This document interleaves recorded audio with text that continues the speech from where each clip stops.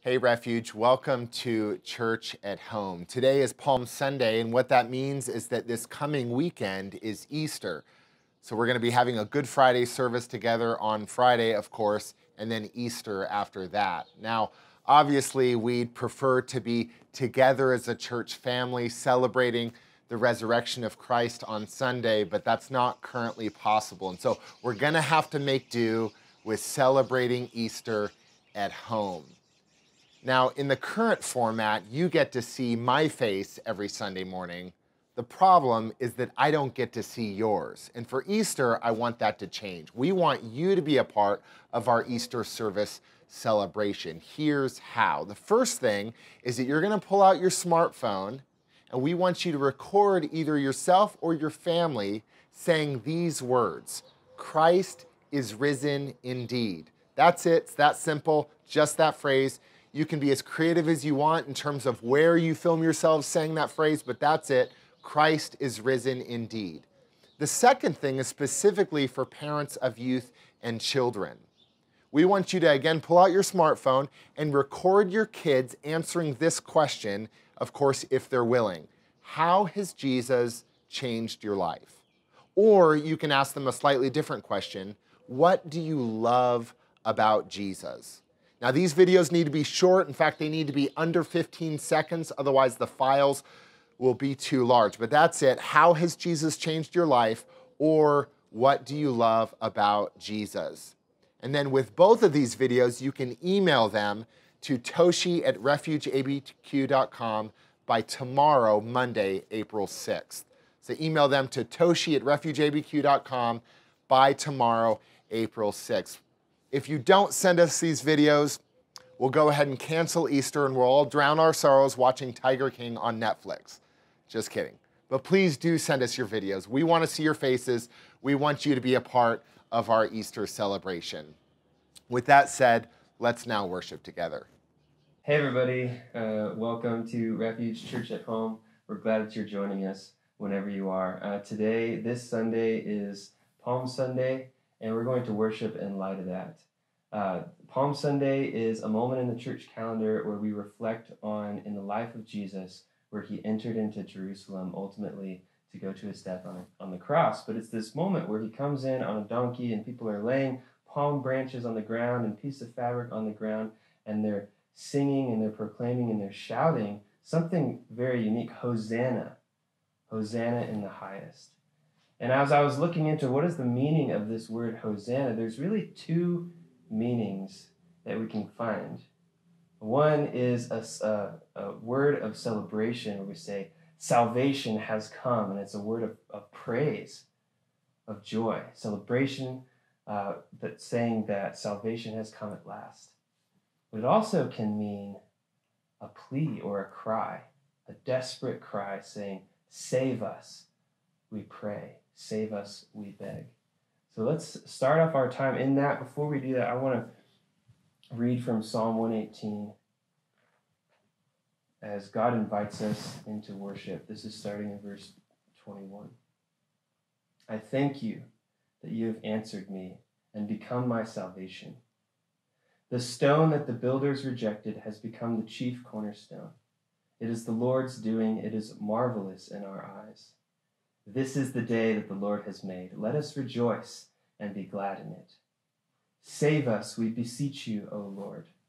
O Lord, we beseech you, give us success. Another way that you could say that is Hosanna, O Lord. Hosanna. Blessed is the one who comes in the name of the Lord. We bless you from the house of the Lord. Let's go before God together in song and sing Hosanna.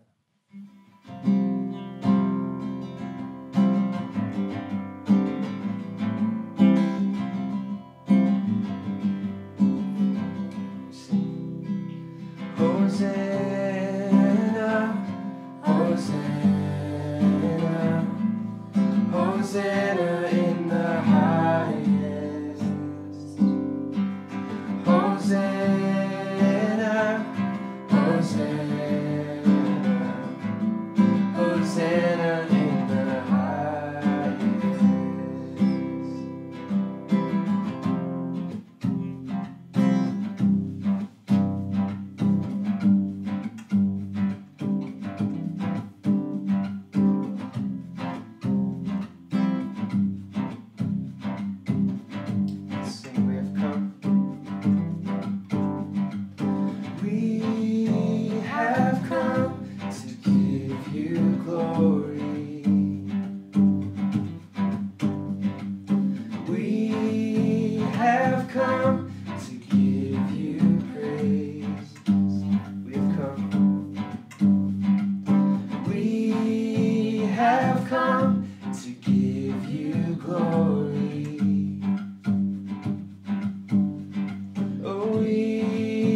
have come to give you praise. And you're welcome. You're welcome in this place. You're welcome in this place.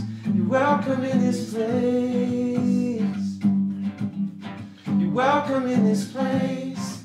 You're welcome in this place. You're welcome in this place. We have come. We have come to give you glory. Ba-da-da-da-da-da-da. We have come to give you praise. You're welcome. You're welcome in this place. You're welcome in this place. You're welcome in this place. You're welcome in this place. You're welcome in this place. You're welcome in this place. Have your way. Have your way. Have your way. Have your way. Have your way. Have your way. Have your way. You're welcome in this place. Welcome in this place. You're welcome in this place. You're welcome in this place. You're welcome in this place. You're welcome in this place.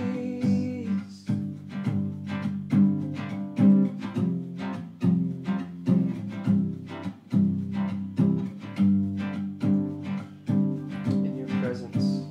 In your presence, there's joy. There's joy. In your presence, there's joy. There's joy. Help us to believe. In your presence, there's joy. There's joy. In your presence, there's joy. There's joy. Have your way. Have your way.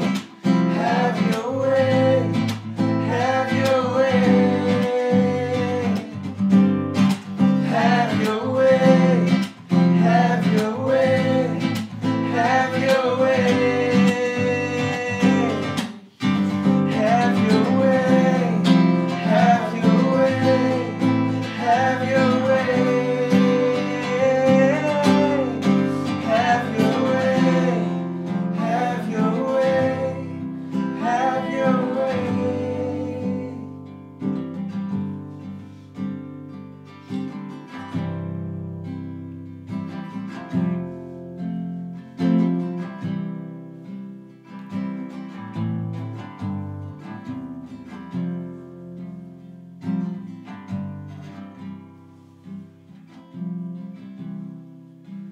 My hope is built on nothing less than Jesus' blood and righteousness. I dare not trust the sweetest frame, but wholly lean on Jesus' name. On Christ the solid rock I stand.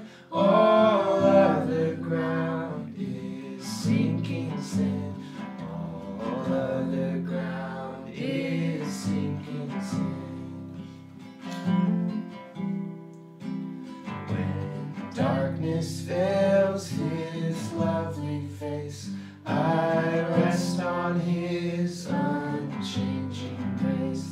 In every high and stormy gale, my anchor holds within the veil.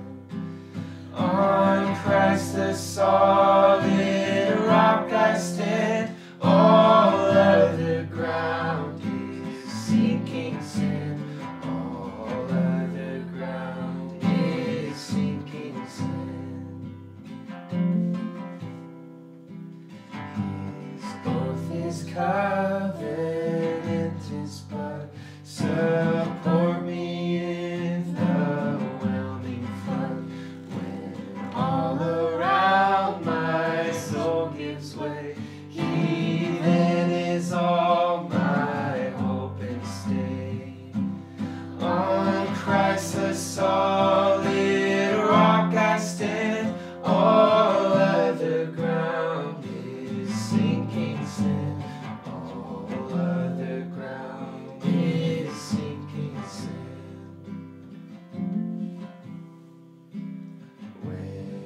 shall come with trumpet sound.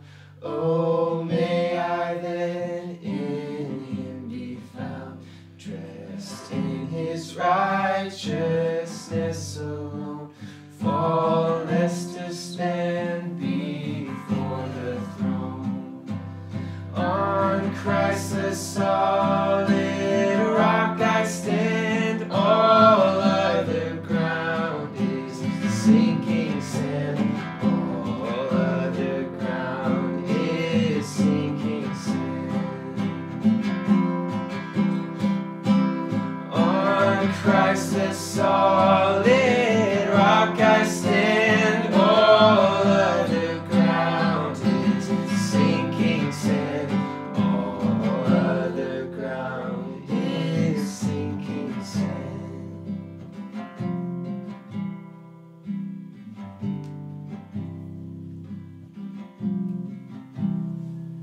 As I mentioned just a moment ago, the word Hosanna is caught in this tension of being a celebration and being a cry for help. So let's sing Hosanna one more time as a cry for help, a cry for mercy, a cry for God to save us.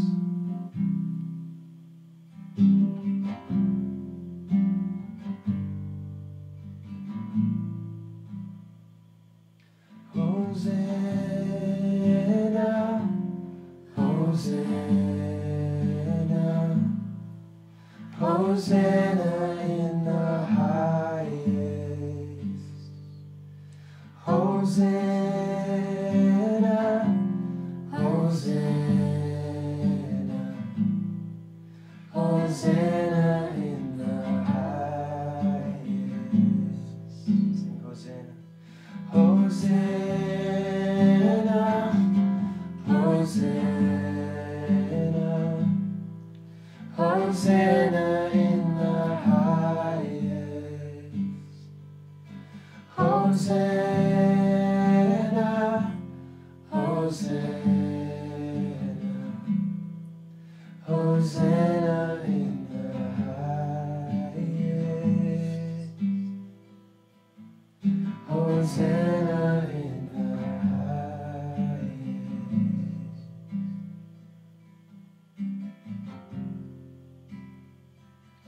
Let's take some time now to pray for ourselves and for one another. I'll lead us through a few movements of prayer, and you can pray under your breath or silently or out loud if you feel comfortable. So let's take a time. First, maybe close your eyes, breathe in, breathe out, become aware in your mind and in your heart of God. Allow the thoughts of this week to rush back into your mind, and pray for yourself wherever you're at.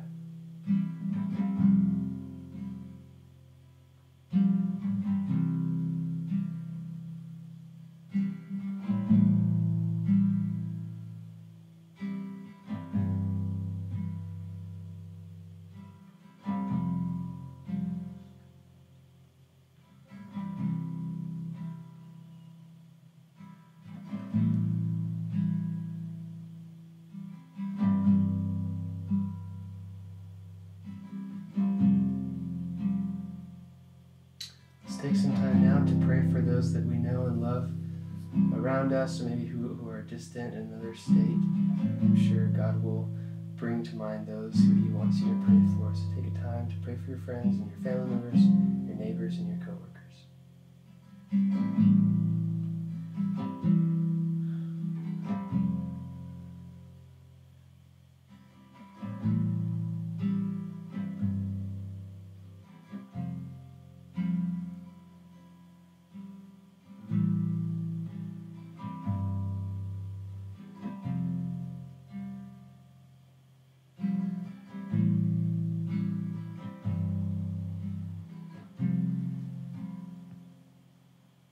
Now take a moment to pray for those that you don't know. There are many around us who are weak, maybe who are ill with the virus, those who go without. Allow God to lead you in prayer. Just pray for whoever comes to mind.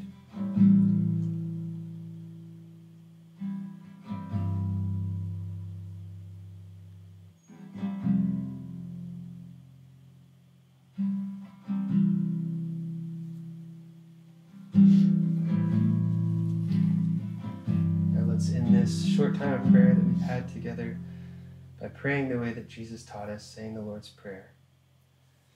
Our Father, who art in heaven, hallowed be your name. Your kingdom come, your will be done, on earth as it is in heaven.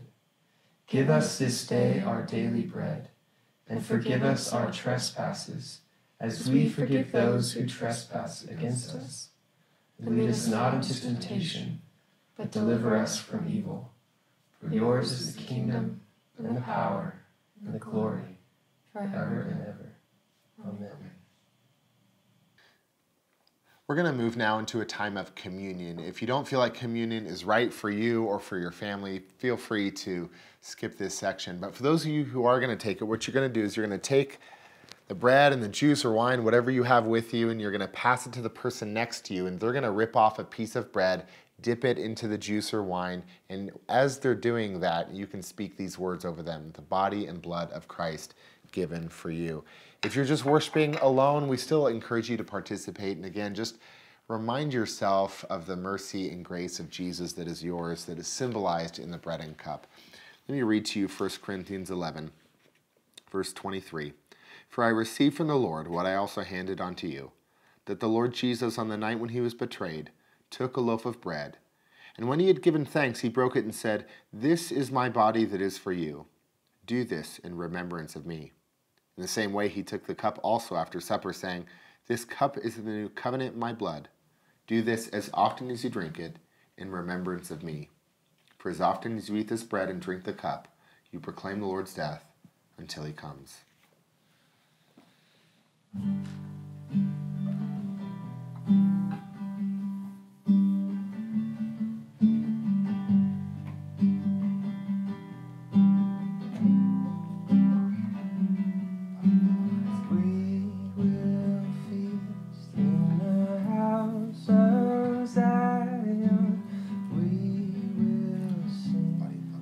Our hearts restore. He's done great things. We will say together. We will feast and weep no more.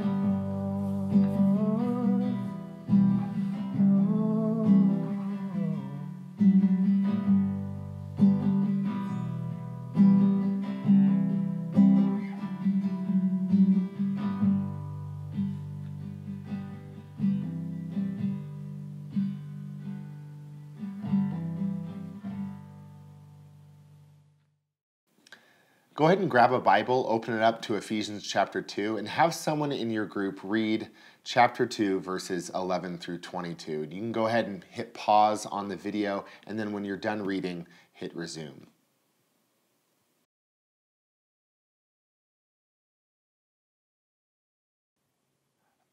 I want to begin our time together by asking you a question, having us do a little thought experiment. What I'm going to do is I'm going to list off a group of pairs. A group of pairs of different groups of people that are in tension with each other, hostile towards each other. And I want you to think about this question. What would it take for the hostility between those groups to be overcome? What would it take for the hostility between those groups to be overcome? You ready? Corporations and unions. Boomers and millennials. The wealthy elite and the working poor. Liberals and conservatives. Commercial developers and environmentalists. What would it take for the hostility between those groups to be overcome? I mean, it's almost impossible to wrap our minds around, isn't it? It's impossible to wrap our minds around their reconciliation for the hostility to be overcome unless one group is eliminated, right? Unless one side is no more. It's impossible for us to wrap our minds around. Last week, we looked at Paul's message of grace alone in Christ, right? He talked about how we were dead. We were on the wrong side of the great cosmic battle between God and Satan. We were just following along with the world's trend. We were just doing whatever we want, and yet God made us alive in Christ. Out of his rich mercy, out of the great love with which he loved us, he made us alive together in Christ by grace alone. What Paul's going to do now in Ephesians 2, verses 11 through 22, is he's going to show how that message of grace alone helps to overcome the greatest hostility between the most antagonistic pair of Paul's own day and age. So go ahead and, if you haven't already, open up to Ephesians chapter 2. And let me just read the first couple verses, verses 11 and 12. Ephesians 2, verses 11 and 12. So then, remember that at one time you Gentiles by birth, called the uncircumcision, by those who are called the circumcision, a physical circumcision made in the flesh by human hands. Remember that you were at that time without Christ, being aliens from the commonwealth of Israel, strangers to the covenants of promise, having no hope and without God in the world. Okay, so this verse here, especially verse 11, is quite odd, especially to those of us who are not super familiar with Paul's letters in the New Testament. Paul tends to talk about circumcision way more than I am personally comfortable with. What is he getting at with all this talk about circumcision? Believe it or not, the terms the circumcision and the uncircumcision were terms that actually first century Jews would categorize people into. The circumcision, meaning the Jews, and the uncircumcision, although the more literal translation of this Greek word in Ephesians 2 verse 11 is actually the foreskins. That's how he would refer, or first century Jews would actually refer at times to Gentiles as the foreskins. Now, I know that there are kids watching right now and participating in this, so I'm going to spare you and not go into too much detail on what exactly is going on with circumcision, but circumcision was a covenant marker marking Israelite males. Hallelujah for the women, right? That they didn't have to be similarly marked, marking out God's covenant people. And listen, here's the critical point. It was about way more than just a flap of skin or the lack thereof. Now, to give you an analogy, think about what the term black means as an identifier to describe a person in America. If somebody is referred to as a black person, or somebody takes that on as their own descriptor or identifier, that word black means way more than just skin tone, doesn't it? In fact, you can have darker skin and not be black. You can have lighter skin, at least relatively speaking, and be still considered black. The term black actually evokes an entire social history, doesn't it? It evokes the whole history of slavery and then Jim Crow segregation, racism up to the present day. Something similar is happening with the word circumcision and uncircumcision. The word circumcision evokes an entire social history. It evokes the struggle and tension of Jewish history. I think of the struggle and tension they experienced in the 2nd, 3rd, and 4th centuries BC. When the Greek and Seleucid empires came in and in their attempts to Hellenize the world, tried to strip Jews of their Jewish heritage and culture. One of the ways they did that, at least in some cases, was actually a forced reverse circumcision. I have no idea how that medical procedure worked, but that was actually something that would happen, again, in an attempt to strip Jews of their Jewish culture. I think of the struggle and tension a little bit later on, nearer to the time of Paul in the 1st century, the Roman disdain towards Jews, specifically over the issue of circumcision. Roman boys would make fun of Jewish boys because Jews were those people who were weird and backwards and would mutilate the perfect Roman concept of the body. And so it evokes that struggle and that tension in their history. Of course, circumcision also evokes all the good things, right? The original covenant and promises God made to Abraham, Isaac, and Jacob. Their liberation from Egypt, their monarchy under David and Solomon. their hopes for a Messiah, right? Their unique, special bond with God, their hope for the future. All of that evoked, that entire history, that spiritual and religious history evoked by the concept of circumcision. And what Paul is actually saying, I don't know if you notice, he's specifically talking to Gentiles here, Gentile Christians, and he's saying, I want to remind you that that whole social and religious and spiritual history, that whole story, its struggle and tension, but also its gifts and promise and hope, you weren't a part of it. You were totally outside that story. You were on the outside looking in. Without God, without hope. You know, you may have been excluded from the struggle, but you were also excluded from everything good. He continues in verse 13. But now in Christ Jesus, you who were once far off have been brought near by the blood of Christ. For he is our peace, and in his flesh he made both groups into one and has broken down the dividing wall, that is the hostility between us. Let's pause right here. So Paul is likely actually alluding to an actual wall.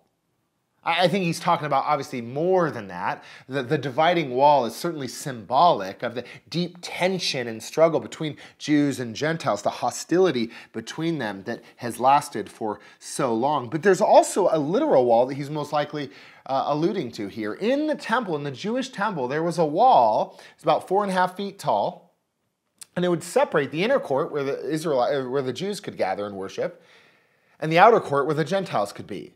And so the Gentiles were stuck, even those who were interested in Yahweh, interested in Israelite worship, interested in the Jewish story, in the Torah, in the Old Testament, wanting to hope and believe in the Jewish Messiah. When they would gather and try to worship in the temple, they were outsiders looking in.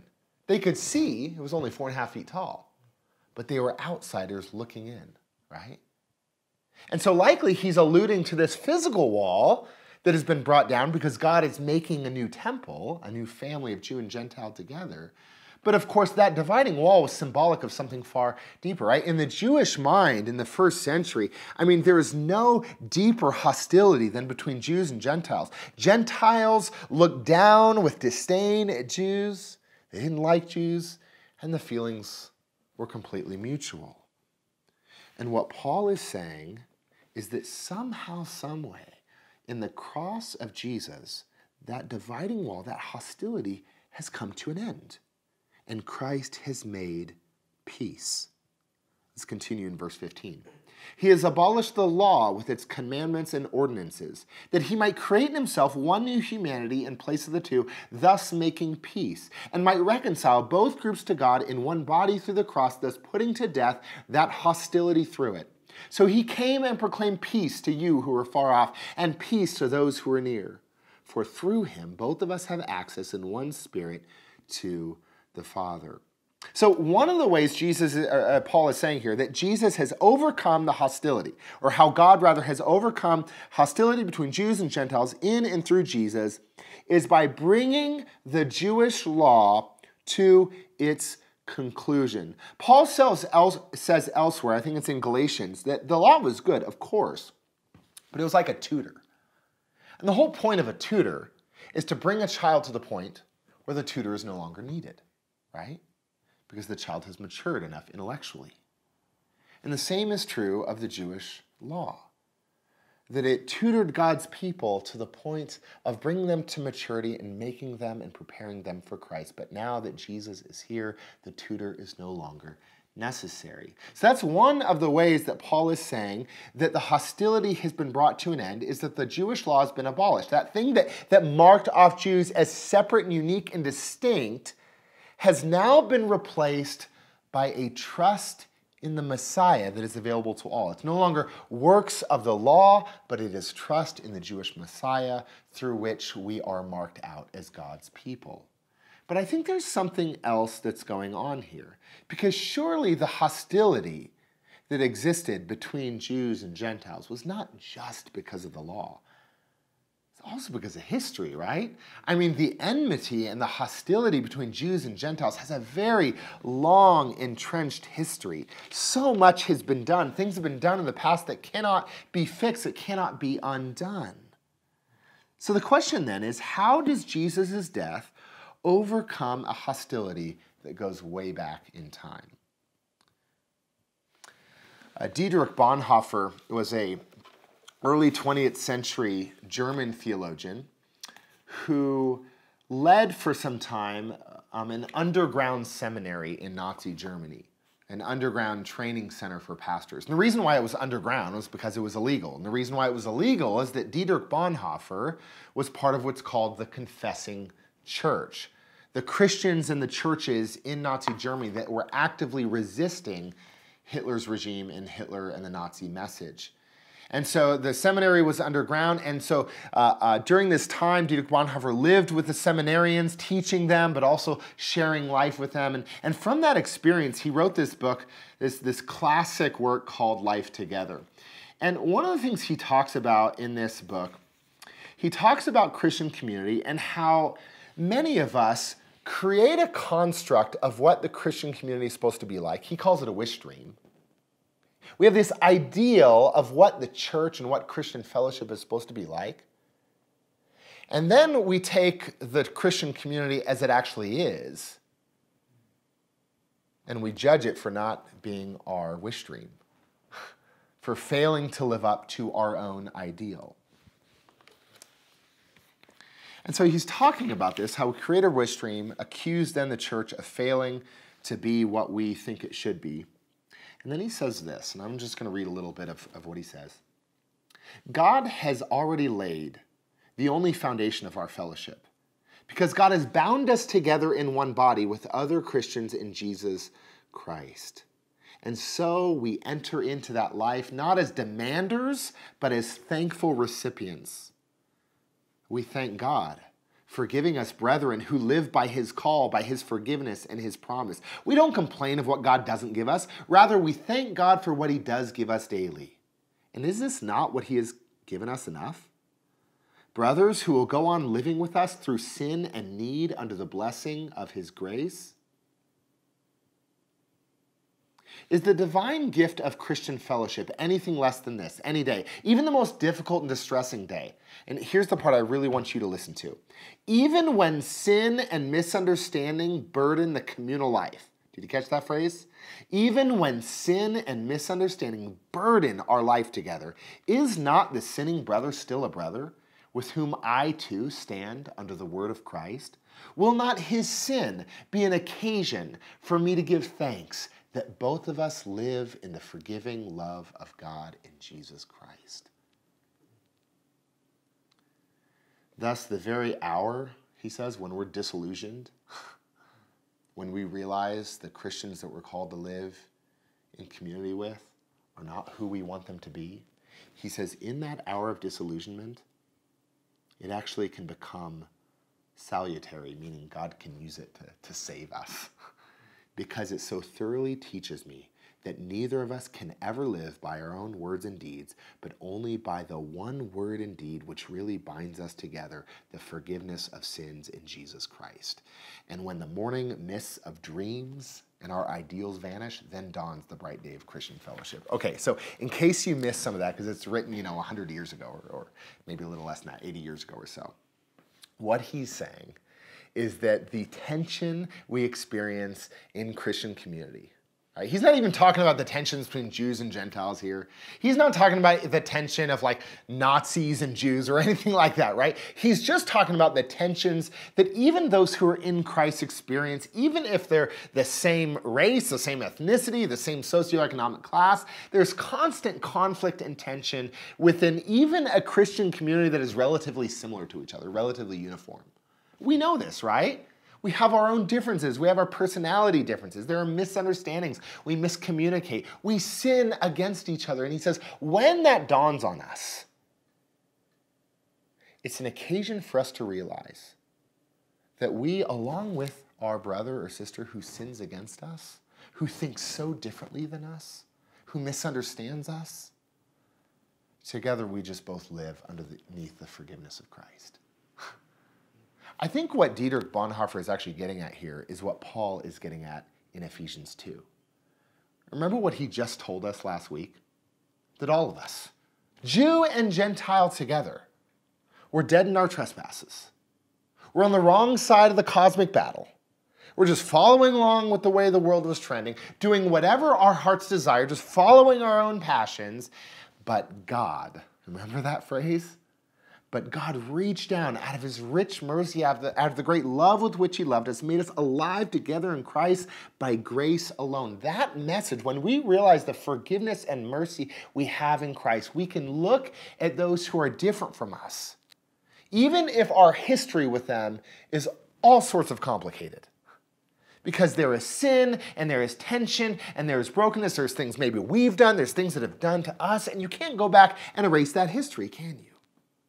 And yet, when we look at our brother or sister in Christ and realize that even those who have hurt us deeply, just like us, stand, if they stand at all, under the forgiveness given to us in Christ, Paul is saying the wall of hostility can finally come down.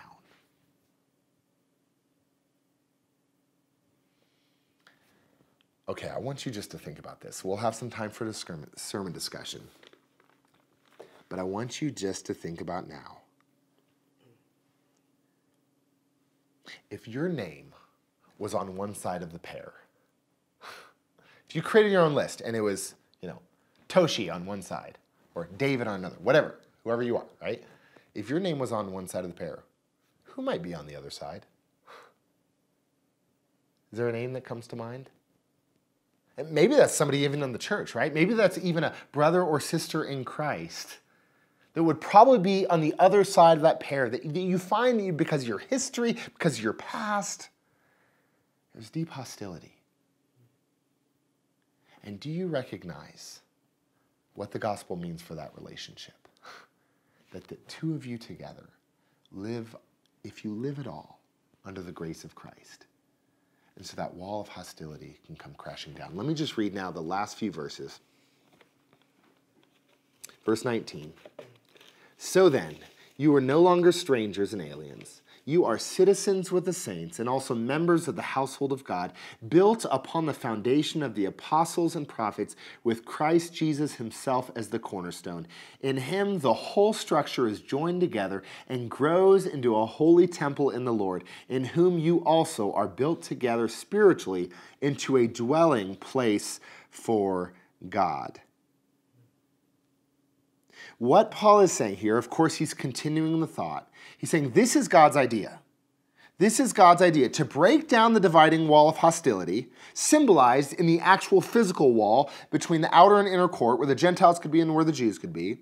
It is God's idea to break down the dividing wall of hostility between two sides of the most fiercely antagonistic pair in the world and create a new place of his residence, a new temple, a community of people that lives under the word of forgiveness and so lives in peace, even across their deeply entrenched differences. That's what Paul is saying here. Let me say it in another way, maybe even more simply. God's idea is to inhabit a family in which maybe even no one naturally likes each other. But it's God's idea to inhabit a family in which no one perhaps even naturally likes each other, that they might experience and exhibit his grace and love.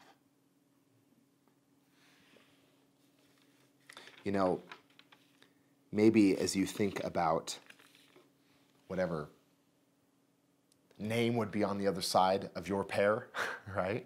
If your name was on one side, whose name was be on the other? Maybe that was a brother or sister in Christ, somebody in the church. Maybe it wasn't, right? I mean, if you think about it, like so much of, even in the word pairs that I began this talk with, right? Those pairs are the pairs that so deeply divide our world, right? And obviously God wants his peace to emanate out and to spread out across the entire world, right? Of course. I think what Paul's getting at, though, is that God starts with his church first. God starts with his people first. Right? We can, with John Lennon, imagine perhaps a world with no divisions, with no pairs any longer. The point is that the church is the place where in the power of the Spirit, we go first. In the power of the Spirit, we go first. We don't just imagine, but we actually practice it. And as we practice the peace of Christ, we actually bear witness to our world that we don't just have to imagine. It is, in fact, possible through Jesus. Let's pray.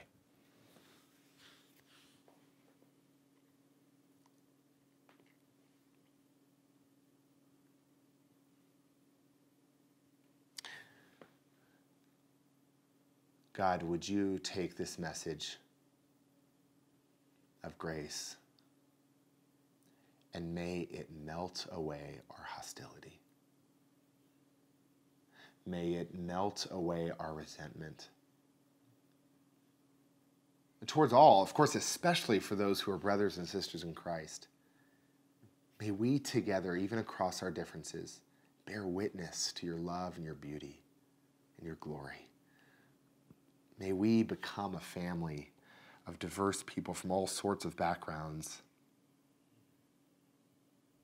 that experiences your presence and so bears witness to the world that a new humanity is possible. But may it start first in the church. Give us the strength and the power, we pray. And all God's people said, amen.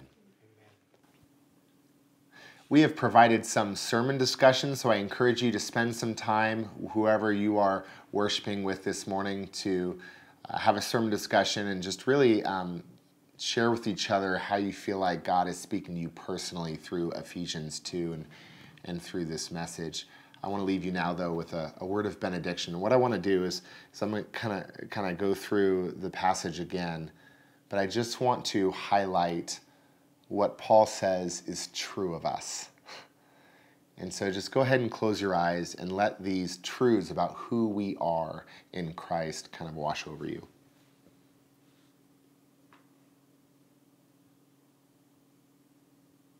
Although we were at one time without Christ, aliens from the family of Israel, strangers to the covenants of promise, no hope and without God, in Christ, here's what's true. We've been brought near. He is our peace. He has crushed the hostility between us. He has created one new humanity, making peace. He has reconciled us. He has proclaimed peace to us. He has given us access in one spirit to the Father. Verse 19, we are no longer strangers and aliens. We are citizens with the saints, members of the household of God. We are a temple, a dwelling place for God. My encouragement is for you to live in that truth this week.